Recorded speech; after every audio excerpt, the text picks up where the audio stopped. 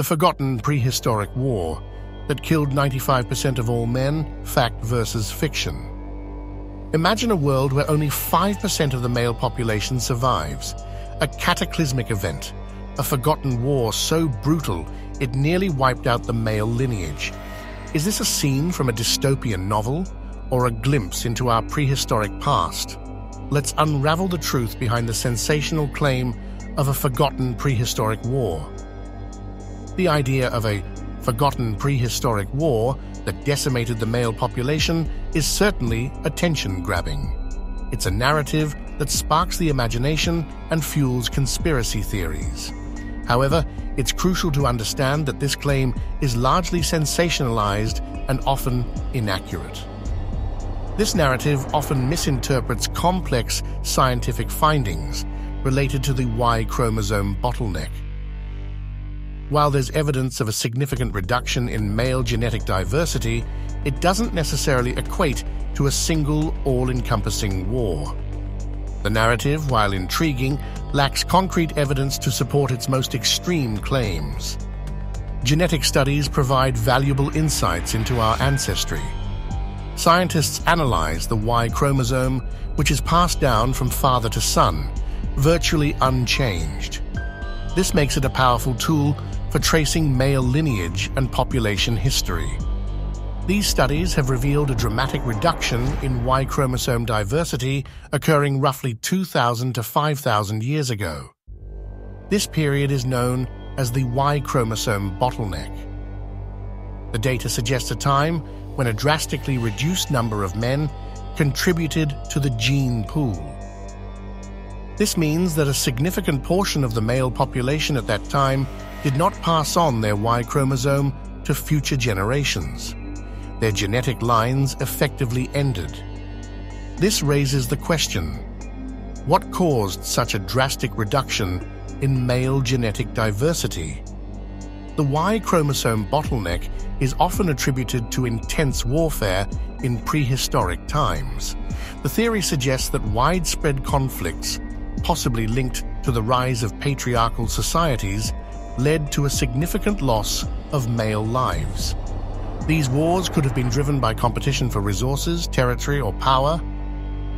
The subjugation or even elimination of rival groups could have resulted in the deaths of many men. This, in turn, would have reduced the genetic diversity of the Y chromosome. The victors and their descendants would have disproportionately contributed to the gene pool. This war interpretation paints a dramatic picture of prehistoric life. It suggests a brutal struggle for survival, where only a select few men managed to pass on their genes. But is this the only, or even the most likely explanation? While the war narrative is compelling, it's important to recognize its limitations. It's largely speculative and based on indirect evidence. Attributing the bottleneck solely to a single massive war is likely an oversimplification of a complex historical process. There are other factors that could have contributed to the Y chromosome bottleneck. These alternative explanations offer a more nuanced understanding of the events that shaped our genetic history. We must consider these possibilities before jumping to conclusions. The rise of hierarchical societies could have played a significant role. In these societies, power and reproductive success were often concentrated in the hands of a few dominant men. These men, through polygamy or other means, could have fathered a disproportionately large number of children.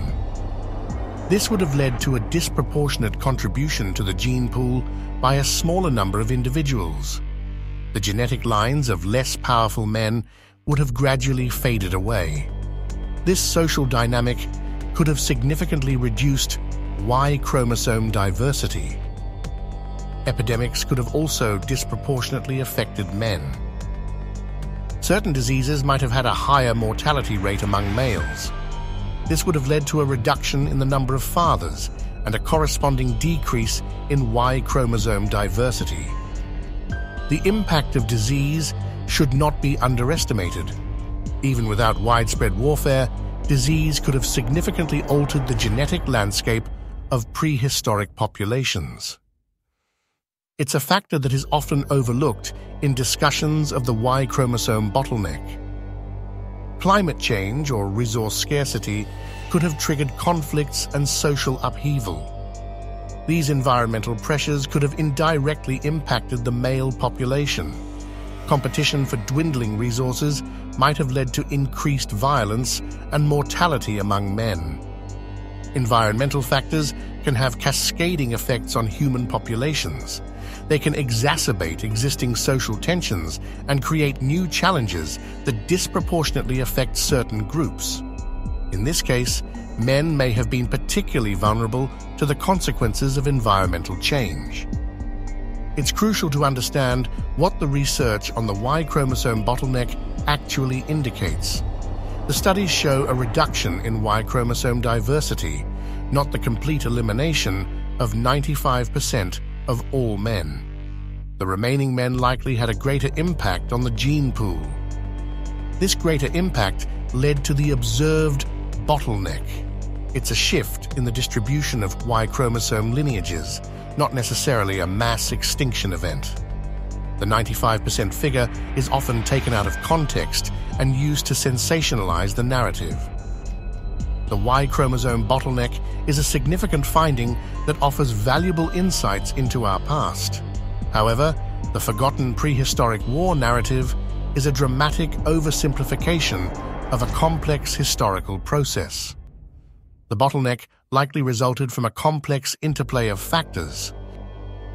These factors include potential conflict, social changes, disease, and environmental pressures.